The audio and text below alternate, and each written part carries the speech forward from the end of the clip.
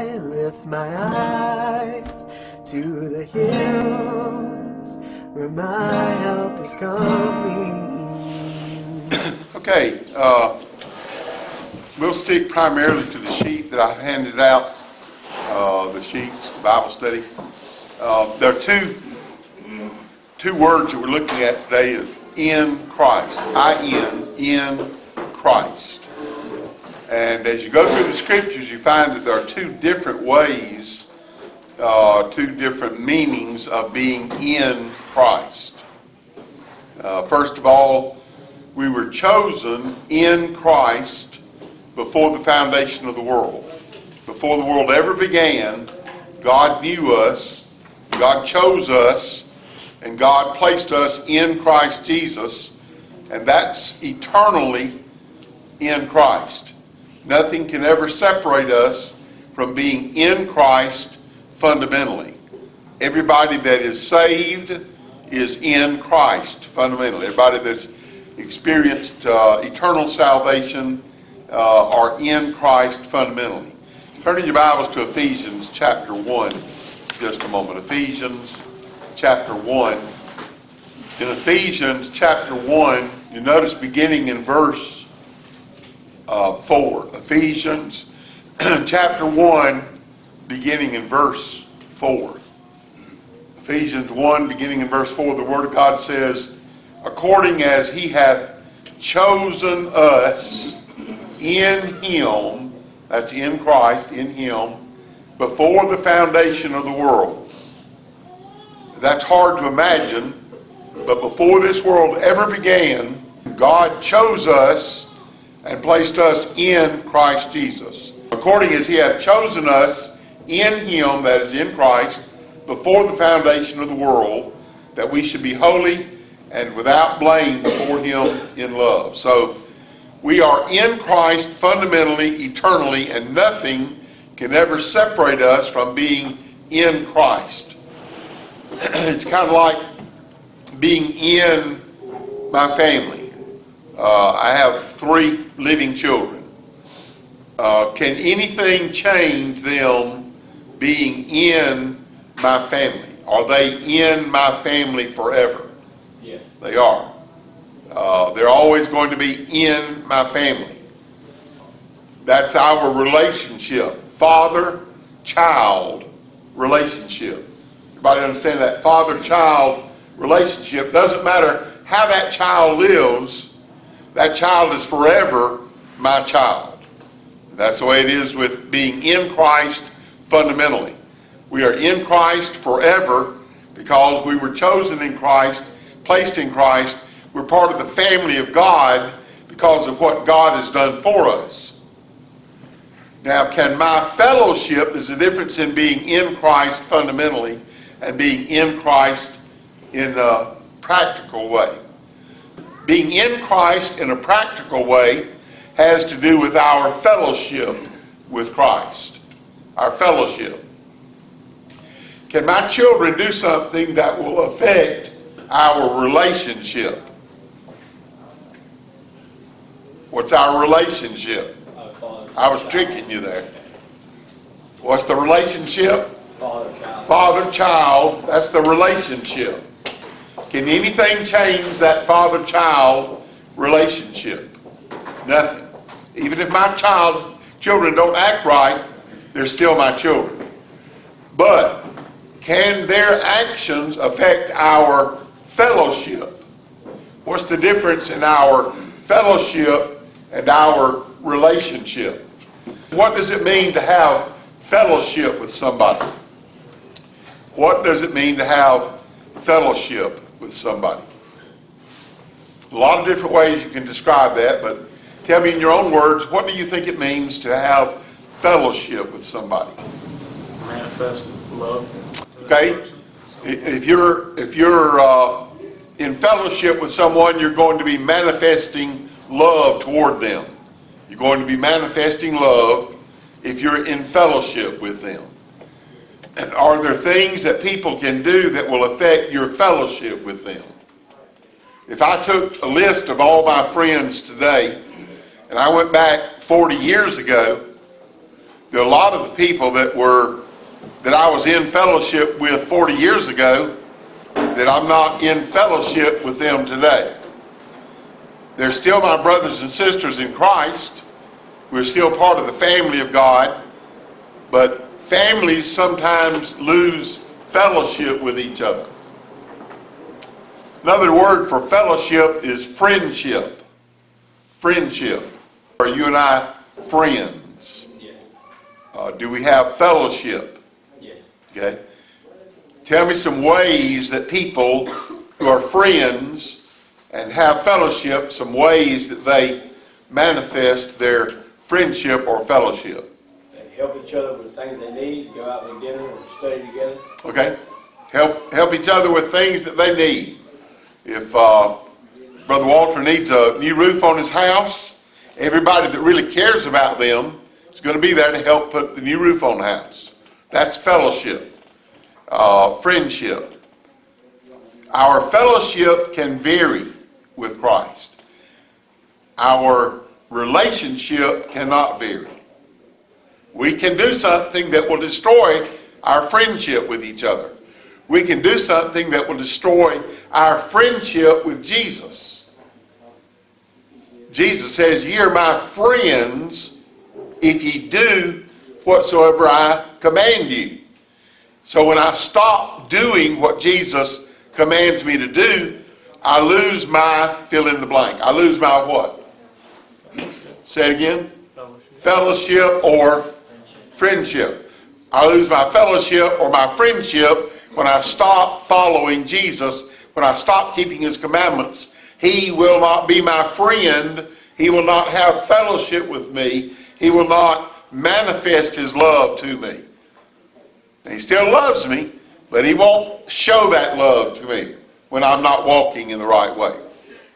Tell me again, somebody summarize what we've said so far about the difference in being in Christ fundamentally, which is forever. Nothing can change that.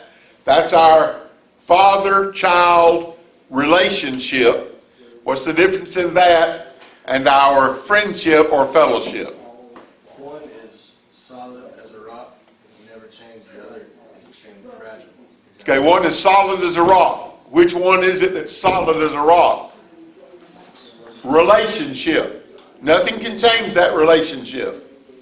Melissa's my daughter. No matter what she does, she's always going to be my daughter. That's our relationship. Can she do something that will affect our fellowship? Absolutely. Can I do something that will affect our fellowship? Sure. That's what we're talking about, being in Christ forever. We are in Christ forever as far as our eternal salvation is concerned. We're preserved in Christ Jesus. We're kept in Christ Jesus. Those are some expressions the Bible uses. Eternally, because of being chosen in Christ before the foundation of the world. Okay? So we're part of the family of God, and nothing can ever change the fact that we're part of the family of God, but we can lose our friendship with God. Turn in your Bibles to John chapter 15. Turn in your Bibles to John chapter 15. Everybody look in your Bibles at John chapter 15. We'll start with verse 1. Remember now, what are the two words that we're looking at today? In Christ. In Christ. We are in Christ forever because of what God has done for us. But we can be in Christ fellowship and friendship if we do what he tells us to do. John chapter 15, he uses an illustration here of Jesus is the vine. Jesus is the vine, and we are the branches on that vine. So you see how we are in Christ in the analogy that's given here. Jesus says, I'm the vine, and you are the branches. And those branches are in Christ.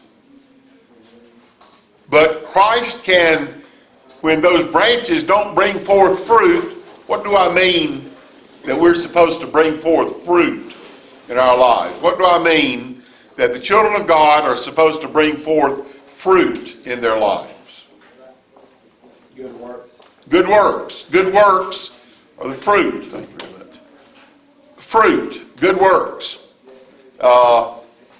If I'm loving, the Bible says the fruit of the Spirit is love, joy, peace, long-suffering. If I'm loving people, I'm bringing forth, fill in the blank. I'm bringing forth good fruit. I can bring forth good fruit, or I can bring forth evil fruit. I can hate people. That's bad fruit. Or I can bring forth good fruit by loving people. And if I bring forth bad fruit or no fruit, even though I am in the vine, Christ will break me off from the vine. That means I lose my either friendship or fellowship. Which one do I mean either friendship or relationship. Which one do I lose if I don't keep His commandments? Friendship. I lose my friendship. Okay, John chapter 15, starting with verse 1. Will you read that? John 15, read the first 2 verses, please. I am the true vine, and my Father is the husbandman. Every branch in me that beareth not fruit, He taketh away, and every branch that beareth fruit, He purgeth it, and that it may bring forth more fruit. Okay, what are the 2 main words we're looking at today? Well, what are the 2 main words we're looking at? In Christ. In Christ. And Jesus says in verse 2, every branch, what are the next 2 words there? Every branch in me that beareth not fruit, He taketh away. He's going to come on down further and He's going to say, He's going to break that branch off. I'm a branch.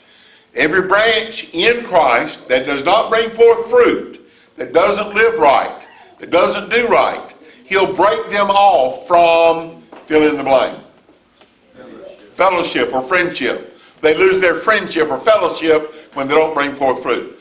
Have you ever lost fellowship or friendship with God? Have you ever done something that caused you to lose close fellowship with God? I have. All of us have. When we do that that's wrong, we lose our what? Fellowship or friendship with God. Do I lose my relationship, father-child relationship, when I do what's wrong? No. I'm always going to be in Christ, fundamentally, eternally. I'm chosen in Christ, and I'm preserved in Christ, and I'm kept in Christ by the power of God.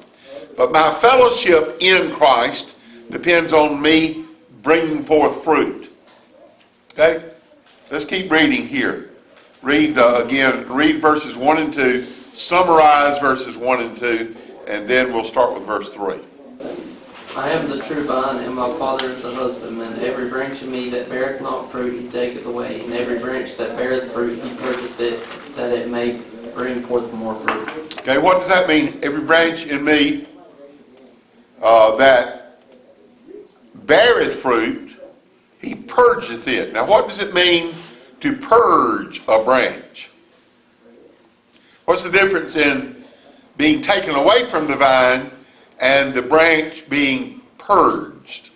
Or another word we use today in vine, growing vines, growing grapes. You got a branch off of the main vine. You're going to purge that branch, or you're going to prune the branch. Does everybody know what I'm talking about? Pruning a branch? That's where you cut off some of the excess part of the branch. What happens on a grapevine when you take a branch and you prune the branch? What does that branch do the next year? Produces a lot more fruit the next year. So Jesus says, every branch in me that beareth not fruit, what does He do? He taketh it away. He breaks it off. But every branch in me that beareth fruit, He purgeth it. He trims us back. Have you ever had God trim back some things in your life?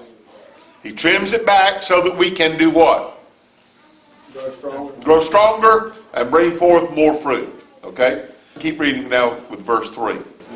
Now ye are clean through the word which I have spoken unto you.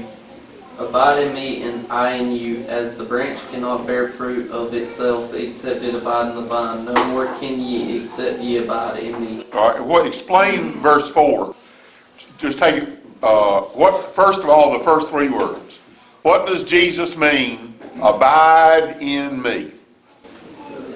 Have a close relationship with him. Okay, let's get the wording. Very good. Have close fellowship with him. Tell me, what can you do to abide in Christ or have close fellowship with him? What can you do to stay in Christ's fellowship?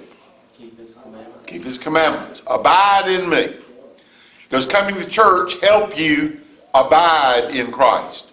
Does reading and studying the Bible help you abide in Christ? What does the word abide mean? It means to live with or dwell with.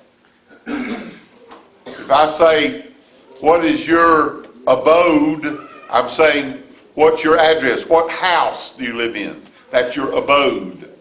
Everybody follow that? Okay, so Jesus says, abide in me. Stay close to me. Stay close to me by going to God's house, by studying his word, by praying, by singing. A lot of different things that we can do to abide in Christ.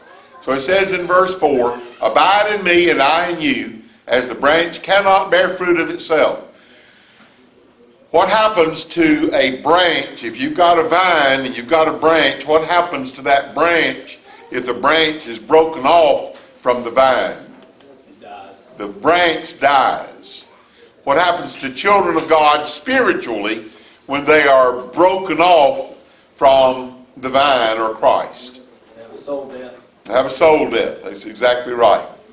Abide in me, and I in you, as the branch cannot bear fruit of itself. There's no way I can bring forth fruit unless I am abiding in the vine. He says, except it abide in the vine, no more can ye except ye abide in me. Verse 5. I am the vine, ye are the branches. He that abideth in me, and I in him, the same bringeth forth much fruit, for without me ye can do nothing. Okay, how can you tell if somebody is abiding in Christ? How can you tell if they are having fellowship with Christ? How can you tell if they are in Christ, in his fellowship? I think you can go by their words and their actions. Okay, by the words, their actions, the things that they're doing, the way that they're living, you can tell whether or not somebody is in Christ fellowship and whether they're a friend of God. A person that's a friend of God is going to be pleasing God by the way that they live. Okay?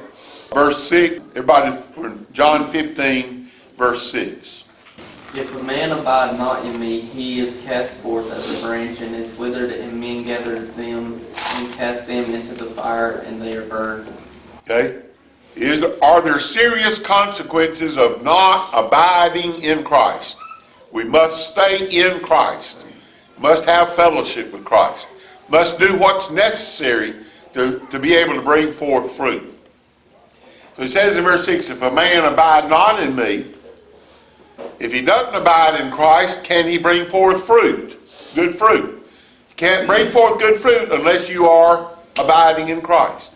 Unless you're attached to the vine, that's where we get our strength. That's where we get our nourishment. That's where we get a knowledge of how to live, is by abiding in Christ. So if we abide in Christ, we're going to be bringing forth fruit. But if we abide not in Christ, he's already told us, the branch cannot bring forth fruit except it abide in the vine. So every night when I go to bed, there's something I do every night. What do you think it is that I do every single night when I get in bed? Pray. Pray. Pray. We pray. What else? When else do we pray? When else do we pray? When do we pray the hardest? When do we pray the most fervently? Times are hard. When times are hard. When I'm having a difficult time. Then I pray more fervently. But we need to pray. We need to read the Word of God. We need to do things to help other people. That's the way that we serve Christ. Let me repeat that. If I want to serve Christ, if I want to please Christ, I've got to do things for other people. Jesus says, inasmuch as ye have done it unto one of the least of these my brethren, ye have done it unto me. Jesus doesn't need anything from me. But God's children need things. And we, as children of God, are supposed to be serving other people and doing things for them. When we're doing things for other people, then we're serving them, thereby pleasing Christ. Okay? That's the way we bring forth fruit. One of the best ways to bring forth fruit is doing things to help somebody else. It can be little children. It can be adults. It can be neighbors. It can be relatives. It can be strangers. But you can do things to encourage and help and strengthen other people by the things you do and say. Can you actually encourage people by the words that come out of your mouth? Yes, absolutely. All right? Somebody tell me again. What's the difference in being in Christ, in a relationship with Christ, and being in Christ, having a friendship with Christ? What's the difference? Being fundamentally in Christ has nothing to do with our works, and it can't be changed. It doesn't matter what we do, try to do. Can't change it. And then being in Christ practically is dependent on our obedience to God's commandments. Okay, very good. Turn in your Bibles to Romans just a moment. Turn in your Bibles to Romans chapter 8. Romans chapter 8. Romans chapter 8, listen to verse 1. If you were to go back to John chapter 15, are there serious consequences of not abiding in Christ and not keeping the commandments of God and not being in fellowship with Christ? Are there serious consequences? Absolutely. Can a child of God experience, listen carefully to this question, can a child of God experience a hell on earth? What do I mean by a hell on earth? The absence of Christ manifesting His love, as Brother Travis was saying, when we separate ourselves from God and His judgments, and all come upon us. Okay. Yeah, the last phrase is the main thing. You can lose fellowship with Christ and not feel that you're in hell to begin with. But the ultimate is you experience the judgments of Christ upon you, and that's when you're in a hell on earth. Can you tell me anybody in the Bible that the Bible teaches us that God told him to do something, he didn't do it, and he said, from the belly of hell cried I? Do you remember who that was? Say it again. Jonah. Jonah. God told Jonah, rise, go to Nineveh. Jonah arose and fled to Tarshish. He did not do what God told him to do. He ended up in the ocean. A whale swallowed him. And he said, from the belly of hell cried I. Did he die and go to hell? Did he die and go to hell? No. Was he still alive? But he was in a living hell here on this earth. Yes. And a lot of God's children who will be in heaven eternally, they experience a lot of hell while they live here on this earth. They lose the friendship of Christ, and they lose their fellowship with Christ. And then they experience the judgment of Christ upon them. Romans chapter 8, verse 1. Look now. Romans 8, verse 1. There is therefore now no condemnation to them which are in Christ Jesus, that walk not after the flesh, but after the Spirit. Okay, Romans 8, verse 1 says, there is therefore now no condemnation to them which are in Christ Jesus, who walk not after the flesh, but after the Spirit. The two words in Christ here, are they talking about eternally in Christ, our relationship with Christ, or are they talking about our fellowship with Christ? Fellowship. Exactly right. There is therefore now in this world There's no condemnation to them which are in Christ, who walk not after the flesh, but after the Spirit. When they're walking after the Spirit, they're doing what God would have them to do. They're in fellowship. And there's no condemnation to those that are following the Spirit rather than the flesh. Come down to the last two verses of the same chapter. Romans chapter 8. Look at verses 38 and 39. Romans 8, verses 38 and 39. For I am persuaded that neither death, nor life, nor angels, nor principalities, nor powers, nor things present, nor things to come, nor height, nor depth, nor any other creature shall be able to separate us from the love of God which is in Christ Jesus our Lord. Okay, is this talking about eternally, or is this talking about fellowship? Eternally. Yes. This is talking about eternally. This is talking about the fact that nothing can separate us from the love of God. God loves us with an everlasting love, and nothing can separate us from the love of God. That's talking about eternally. Go to Romans 16. Romans 16. Look at verse 3. There are going to be several scriptures or several statements in Romans 16. And I want you to tell me what is the in Christ that's under consideration here. Romans 16, read verse 3. Romans 16, verse 3. Greet Priscilla and Aquila, my helpers in Christ Jesus. Okay. In Christ Jesus. Aquila and Priscilla were in Christ Jesus. You think this is talking about fundamentally or in a practical way? Practical. Now let me say this.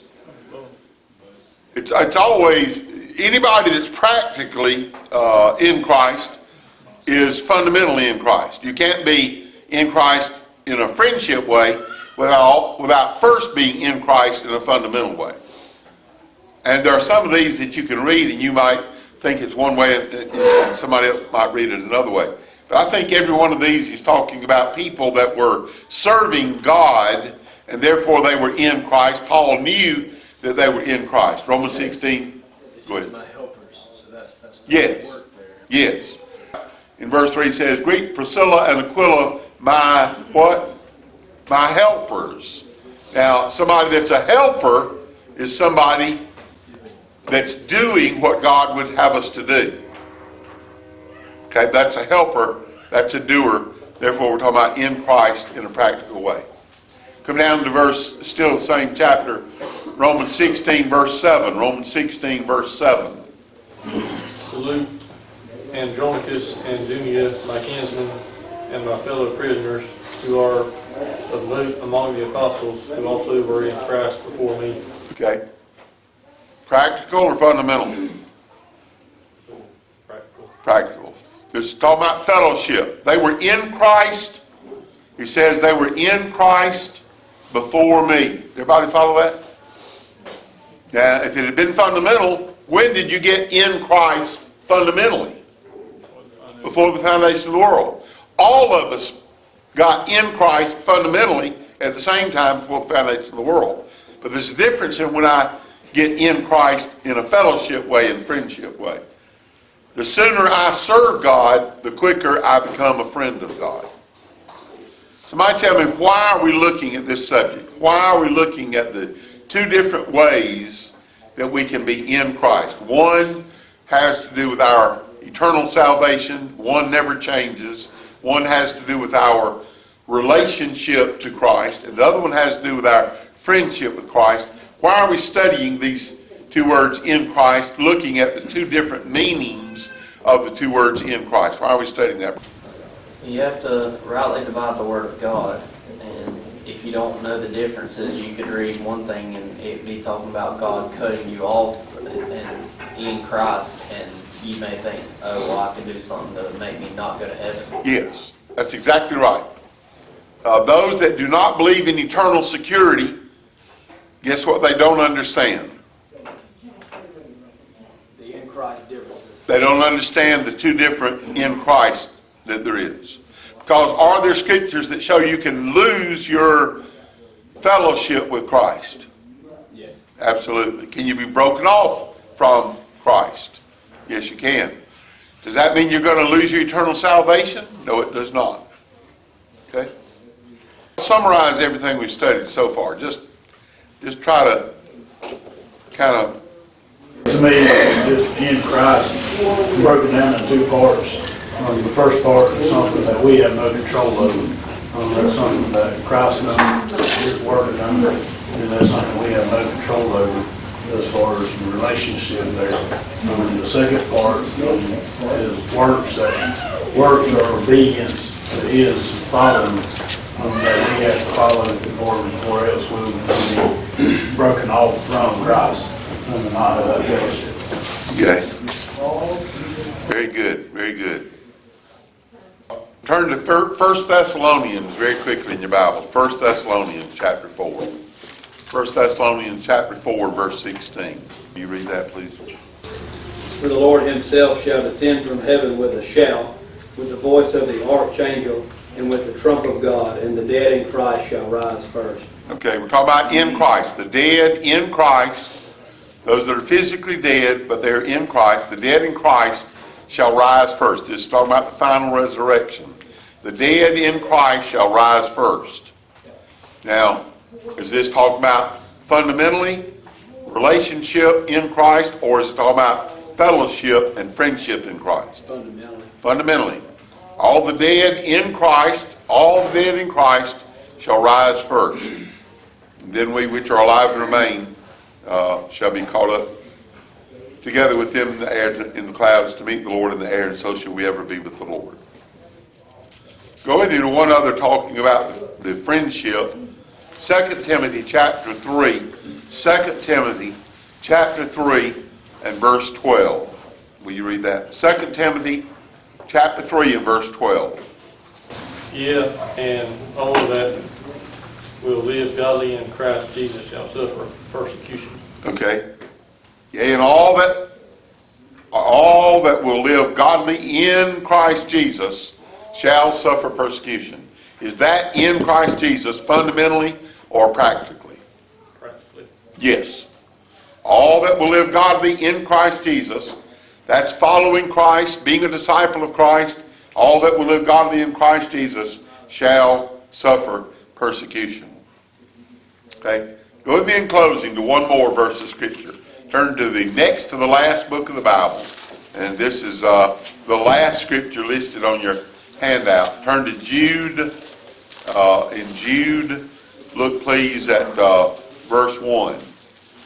Jude, verse 1. Next to the last book of the Bible, the first verse of Scripture in that. Jude, the servant of Jesus Christ and brother of James, to them that are sanctified by God the Father and preserved in Jesus Christ and called. Okay. This talks about those that are preserved. They're sanctified by God the Father, and they are preserved in Christ Jesus. Is that fundamentally, eternally, or is that practically friendship? Fundamental. That's fundamental, eternally. We are preserved in Christ Jesus. We're kept in Christ Jesus. We're forever in Christ Jesus. And that gives me great peace in my soul to know that nothing can separate me from the love of God. I'm a child of God. I belong to God. He's my Father. That relationship cannot be changed forever. And that gives me great peace in my soul. I sometimes lose my fill in the blank. I lose my blank in Christ. What do I lose? My fellowship. But I don't ever lose my relationship. I'm always the child of God. Okay? Now, since I am a child of God, if I don't live right, then what does my Father do to me if I don't live right? Judge you. He judges me. He chastens me. The Bible says, whom the Lord loveth, he chasteneth. What does it mean to chasten? That doesn't mean run after them. What's chasten mean? Does it mean like discipline? Yes, discipline. Exactly. Chasten means to discipline. Parents that love their children will discipline or chasten their children. God chastens us There are some people in this world that are not chastened by God. The only people that are ever chastened by God are those that are in Christ fundamentally. God loves them, Christ died for them, and God will not let them live any way they want to without experiencing the discipline or the chastening from God. Okay? So do I have a reason to fear God? Yes, I have a reason to fear God. Do I have a reason to keep His commandments? Absolutely. If I don't keep His commandments, is that going to keep me out of heaven when I die? No, not at all. I hope that God will help us as we meditate on these. And I encourage you to go home and read and study these. If you will, this is a test now, you go home and you either put an F for friendship or an R for relationship or some other way that you come up with, but you go through all of these verses and see if you can put down this is in Christ fundamentally or this is in Christ friendship or practically. Okay? And then if you want to get a diploma, then you bring that sheet to me, and if you make 100 on it, you get a diploma. Thank you all for being here. God bless you. Love you.